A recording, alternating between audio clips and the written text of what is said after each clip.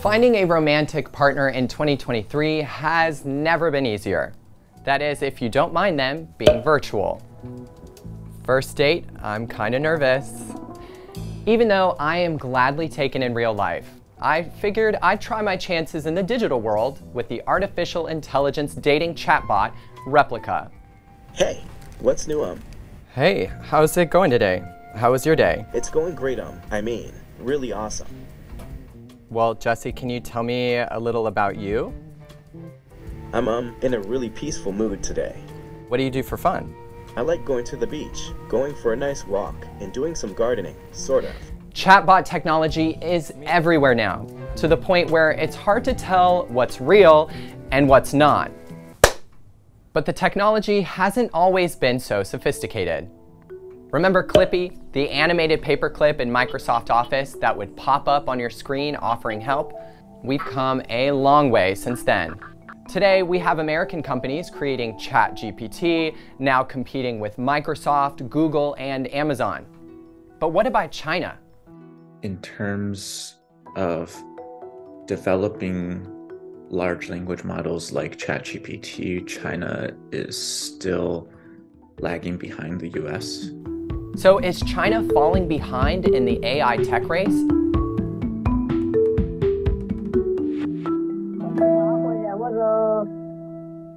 In March 2023, Chinese tech giant Baidu, the Chinese equivalent of Google, launched its own AI language model chatbot, dubbed the Ernie Bot. The unveiling, however, featured a lackluster PowerPoint presentation by the chairman of Baidu, instead of a live conversation with Ernie. Baidu shares in Hong Kong plummeted by as much as 10% that day. But before we get into why the technology disappointed, we first have to ask, what is generative AI chatbot technology? To find out, we asked an artificial intelligence expert, Jeffrey Ding, from George Washington University. The basic foundational technology is deep learning, which layers neural networks together and is improved by training these models on large amounts of data using large amounts of computing power. So these large language models like ChatGPT are essentially trained on large swaths of the entire internet in terms of text data. Ding added it can be used in a variety of ways across industries. ChatGPT can write an essay or edit a video, like the one you're watching now. It can summarize books, write poetry, and give advice. It can also mimic the voices of people you know.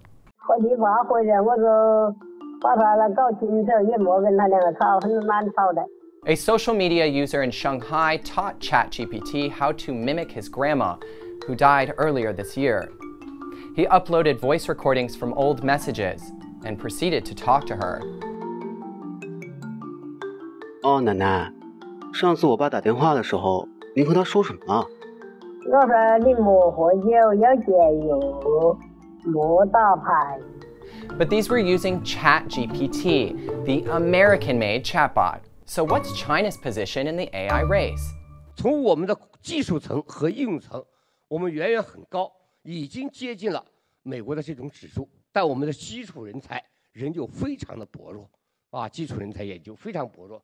那么从全球人工智能企业拥有的数量，我们也是在美国的一半左右，一半左右。 China has a long list of AI developers. Baidu, Tencent, iFlyTech, SenseTime, and Alibaba, which are all rushing to invest in chatbot AI technologies. Apart from ErnieBot from Baidu, Alibaba, which owns the South China Morning Post, unveiled Tongyi Qianwen. Execs have said the technology will be integrated across all of its platforms. Meanwhile, iFlyTech has a similar product called SparkDesk. Despite the flood of generative AI chatbots, the level of development has not quite reached that of OpenAI's ChatGPT.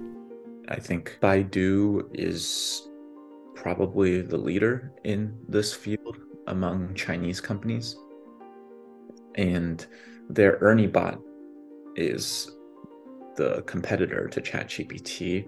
One funny thing that people do try to ask ChatGPT is pretend you're a cute kitten and respond to me and talk to me in that way, sort of like personality simulation. And that's a task that Ernie Bot is not as good as ChatGPT at doing. How good is Baidu's Ernie Bot?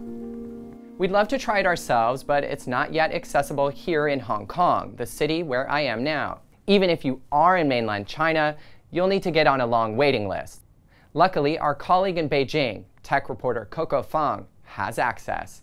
Today I'm going to ask the Ernie bot a few questions to see how it works.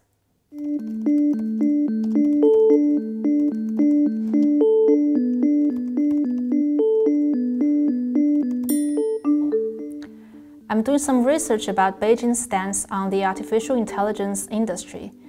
My first question was about the Chinese government's policy, and it offered some basic ideas of how it supports in terms of capital and talent.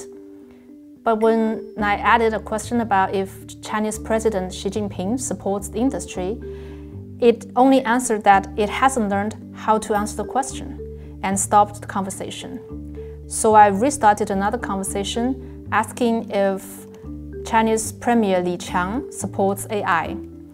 But it incorrectly cited a report in March done by former Premier Li Keqiang, which was wrong. So basically, Ernie bot could provide some general information, but it could make mistakes on names and censor conversations when it comes to Chinese leaders. Which brings us to the question, what are the limits of AI tech in China? China's isolated and heavily censored internet will become an important driving factor in the future development of its generative AI. The Chinese government might be much stricter about regulating the outputs of these large language models. So we might not see the completely open public release of such models. In terms of other applications that are more business-facing and not public-facing, it means the technology is likely to be less open than its Western counterparts. Beijing's stance is they want to support it, but they want to control it at the same time. But that's not surprising, given the censorship Chinese citizens live under. For the Chinese internet companies, they have survived in this environment for decades. It's actually not that a hard job for them to comply with rules while provide the service. Will it prove to be a major hindrance to China's success? I definitely don't think it's too late in the game. I think China is closely following the US. Actually, all the major progress regarding generative AI in the world are mainly from the US and China so far. We haven't heard any rivals from a major European company or a Japanese company. It appears China is in no way out of the race. It's only just the beginning.